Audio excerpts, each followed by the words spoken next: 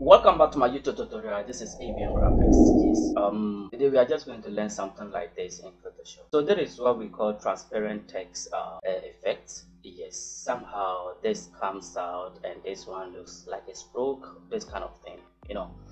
It's somehow simple and very simple. You don't need to waste much of time. So let us just do it and let's see what we can do. So first of all, I'm just going to close up these things, but let me just duplicate it by Control G, and then I'll close up all that, and then I move it to the down here, and then over here I'm just going to do what? I'm just going to delete the text over there, and then I will delete this one too, and then I'll just remove it out from the group, and then I'll just do this. Yes, then I can have something like this, and then all of them I'm just going to group all of them together. Oh, sorry, let this one go, and then I'll group all these together because I don't need it, so that we can do this. Yes, so that is what we are going to have, and then all what we need to do first of all is to type the text that you like to use for that. So on this particular list I'm going to use super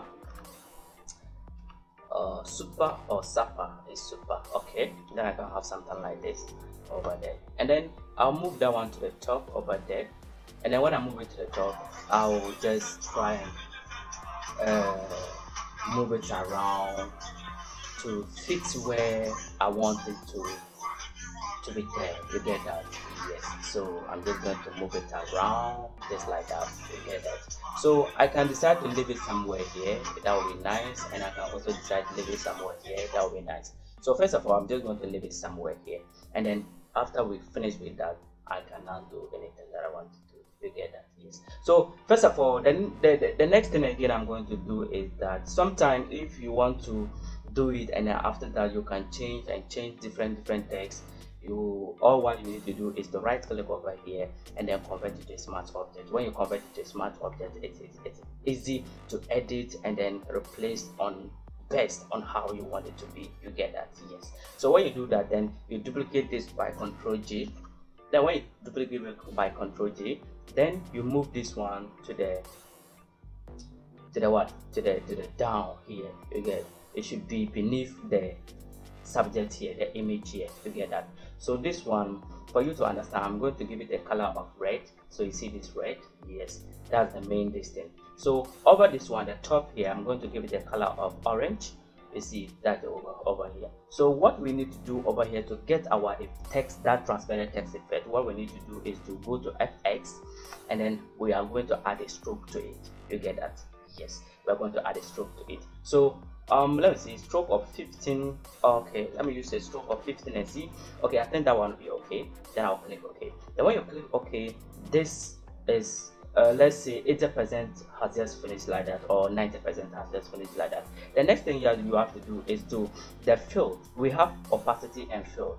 So let's see the difference. The opacity here, if I move it to 0, you see that everything is going to do what? Everything is going to clean up. That particular super text that is on top there is going to do what? It's going to clean up, and that is not going to be the nice thing or the transparent text effect that we want to do. You see that?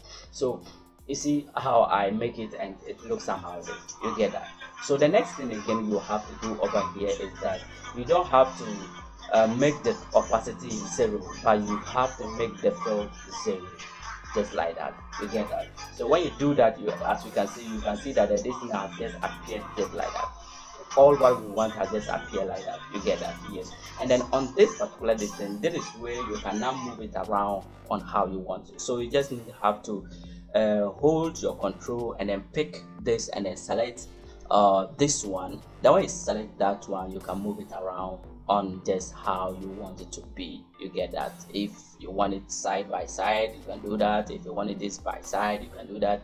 All that, you get that? So without any much problem. You get that? Yes. So that is how a transparent text effect is we do that particular effect in Photoshop. And then when you have something like this, and maybe you are trying to say, okay, let me change the background. Okay, you can also decide to use a background of white, just like you can use any background so that fits it.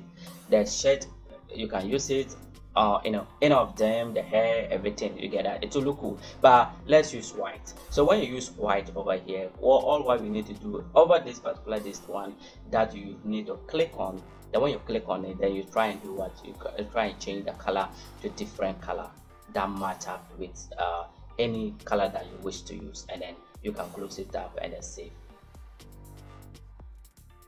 So let's see the effect over there. We are just saving it. Yes, as you can see, so it has changed the color of the background, but the stroke still maintains. You get that? So this is how a transparent text effect is. We normally do it in Photoshop, and it is very easy. We have easy steps in the over here. Yes, thank you very much for watching. This is ABN Graphics, and have a nice day. Bye bye.